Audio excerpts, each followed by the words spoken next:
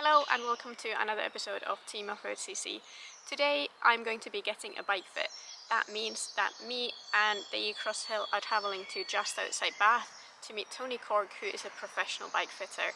With the help of Tony and some really cool bike fitting technology, we're going to figure out how to make this bike even more comfortable and even more faster for my upcoming race season. So let's dive straight into Tony's bike fitting studio and get started with the fit.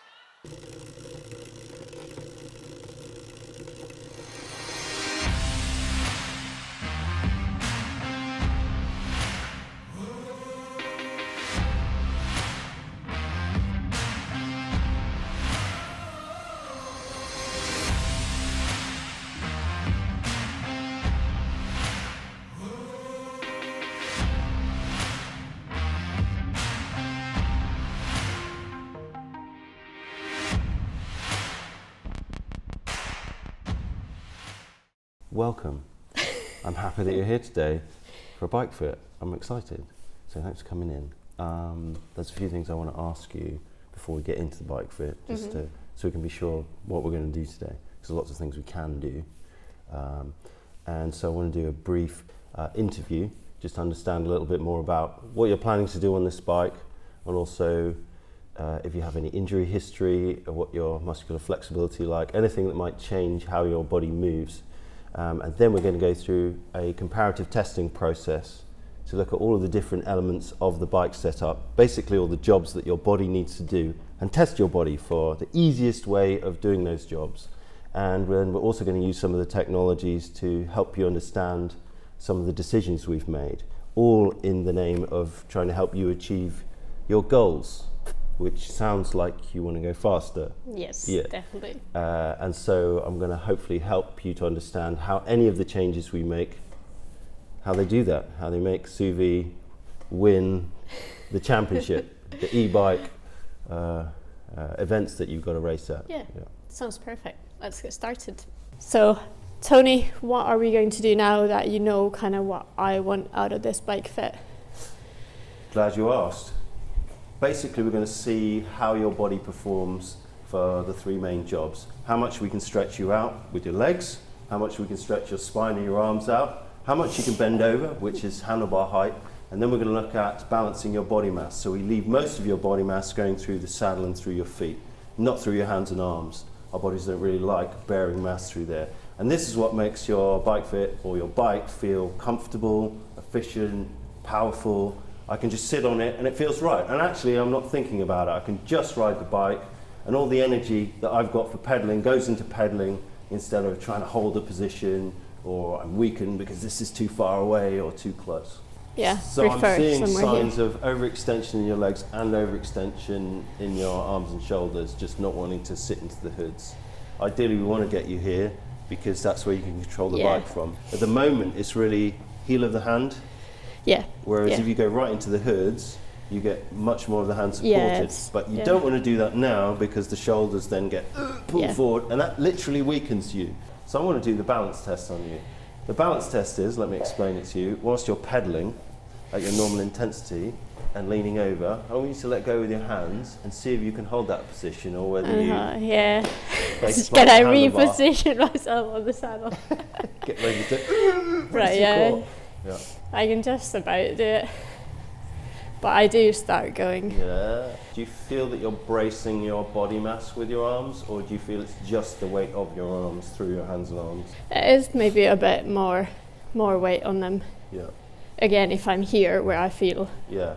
Then you can brace a bit better, but you also feel more load. Yeah. I've got another question for you about the hoods versus the drops. So when you're pedaling, does it feel easier here or here to pedal, or does it feel largely the same?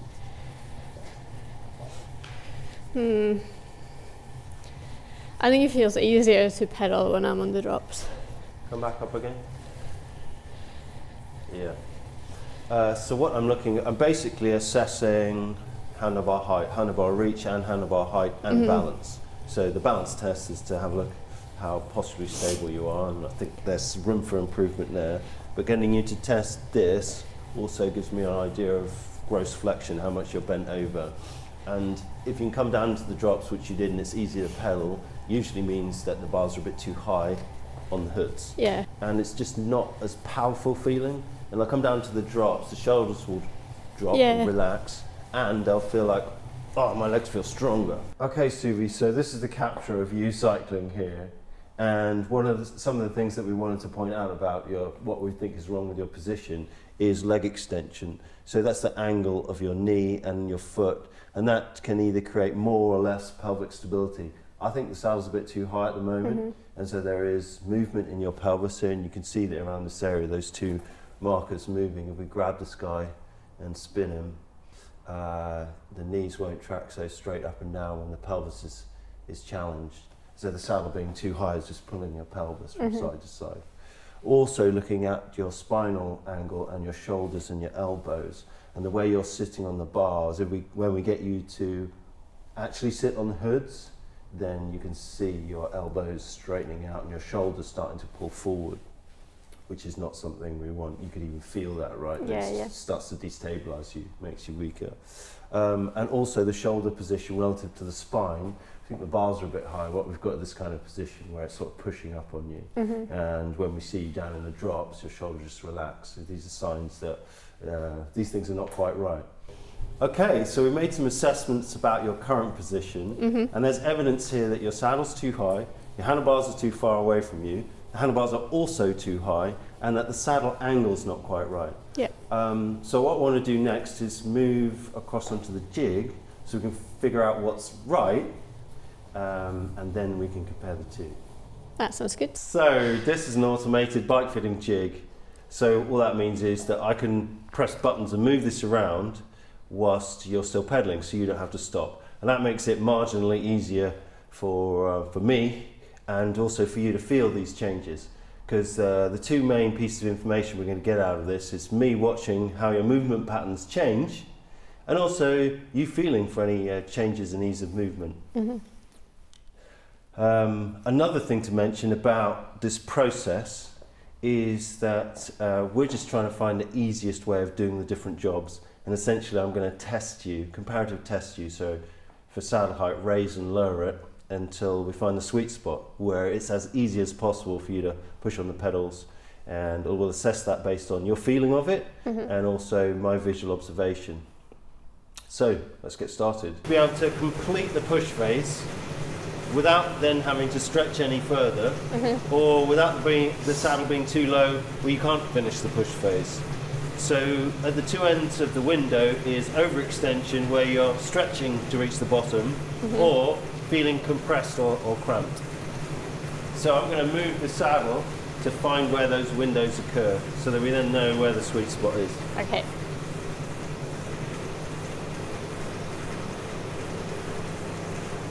So right now we're going higher. So that's 5 mil higher of the saddle height. Did you feel it change? Yeah, but not. Yeah. It's not a huge. Yeah. So you felt it change, but it didn't change the feeling of pedaling. No.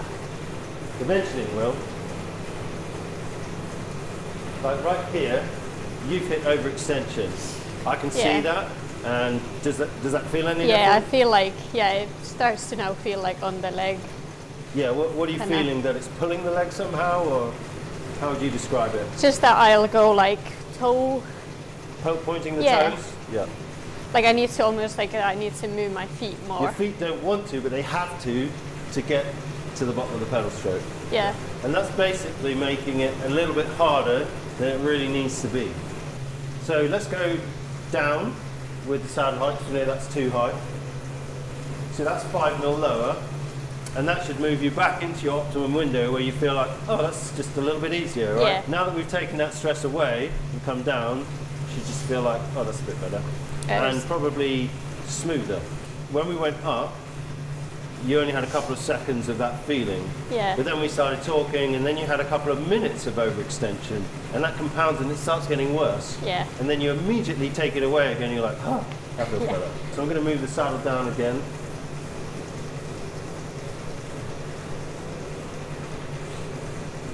That's 5 millimeters lower again. And what we eventually expect is a feeling of not quite being able to finish the downward push. Do you have any of that yet, or does it still feel fine? I feel it is already. Now some riders feel it in the heel dropping. Yeah. Some riders feel it's just more pressure in the foot. Some literally feel the knees are bent more, and others feel like the legs coming high, or just generally cramped. How do you experience it? I feel it's just that it's more, the knee comes, I don't know, knee comes higher. Yeah, yeah. Just that it's shorter. I don't know how to. Right. It's hard to explain, but. Right. It just doesn't quite feel as easy. And what I think you're saying, what some people say is that they haven't really finished the push. The foot's come back before they finish the downward push. Yeah. Is that how you describe it? Yeah, definitely. You have more to give, but you can't give it. Yeah. Because your foot's starting to come back before you finish that down push. Definitely. And that's really where all of our strength is when we pedal on that downward push. We've just tested you for the right saddle height. And what we found is that you've got a relatively small window for saddle height. So we found where you overextend, where the saddle's too high, and you felt that that was harder work, right? And the more you cycled like that, the harder it got. And we also found where underextension was, where you felt cramped up and you couldn't quite finish the push. Again, sort of losing power. Yeah. And the window between those two is about 6 millimeters for you, which is smaller than other people's. So your actual functional window, where it feels easy, is like 4 millimeters. So you, more than anyone else, need to be particular about your saddle height. So when you're trying different bikes, you need to make sure it's, it's spot on. Yeah. So one of the things you were complaining about, or you said to me that you think you want to change is handlebar width, because you've got other bikes with narrow bars that just feel better. Yeah. And so this is currently 42. How does this feel when you got these the bars this wide? It just feels, just too wide, and I don't really know how to place my shoulders. Yeah. So it just doesn't feel natural. You can't really sink into it. So with this jig here, we can immediately swap them over. So I'm going to take you down to a 38, and you can feel the difference. It just feels like my hands naturally. I don't need to go wider. Right. And so you were saying you did before, with it's too wide, you didn't know where to put the shoulders, they didn't know where to sit. This just looks like they naturally found their position. Yeah. And one of the things that's going on here is just a natural postural stability. So your body can find that posture that allows it to support itself really easy. It feels a lot better. Like I'm not rocking as much. More stable on the saddle. Yeah, exactly. And when you're on the drops as well, how's it feeling in the drops now? It feels better, like both of them. Everything feels better. No, but I feel like I can use both of these. Yeah. And neither feels too far up or too far down. Yeah. So, better. Okay, so now's the time we might want to jump back on your bike and see the feeling of the difference. Yeah. We'll try this one again. Let's do that. Okay, and do the same thing, get it up to intensity, try the lower intensity and the higher one, and just scan your body for those sensations, and let me know how it feels. Yeah, it just feels like I'm moving a lot more, and I don't know, I would like to have my hands very closer to get closer to my body. So when you're on the hoods here, you can feel that it's too far away. Exactly. And you're saying you're feeling more movement, what, pelvic instability, can't stabilise the pelvis so much? Yeah, I think it is the pelvis, more rocking? but yeah. But then it starts to feel when I'm pushing like it's both, like up, like the whole body is harder work to try to keep it steady. Yeah. And so we go back to the two jobs that we're trying to make easier for you. It's pushing hard on the pedals and then posturally stabilising. And what we found from our work on the jig there is that this wasn't allowing your upper body to stabilise as well. So literally making it harder to hold everything steady and still whilst you're applying power to the pedals. So what we did learn, I thought you were overextending your legs to start with, but what we learned is that you weren't. You were actually within your window when you started on this. So cleat position and saddle height are good. It's just that the saddle angle is slightly off, putting a bit too much weight in the front end, that your reach is too far away, overextending your arms, which destabilizes you, and that the bars were just too high. And that's why you felt like your shoulders were up and that you had more power down on the drops. and that the bars were too wide, which is what you thought already. Yeah, yeah. So the takeaways were that your cleats and your saddle height looks good. It's just the front end of the bike needs changing, and that is actually 25mm difference, but you can't get a 25mm shorter stem, so we can go 20mm longer, and that still puts you in your window.